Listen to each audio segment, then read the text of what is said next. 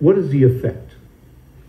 The effect in every county where this is happening goes as follows. Criminal cases, you have a judge getting paid by the county. You have the district attorney, who's a county employee, prosecuting them. You have public defenders who are being paid by the county defending them. That whole system is corrupt. Let's take family law cases. In family law cases, you have the county getting involved in collecting past due child support.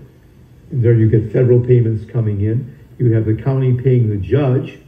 So the judge is now deciding on all of these types of things. You have the corruption taking place there. You also have the county paying for various advisors and so forth in this.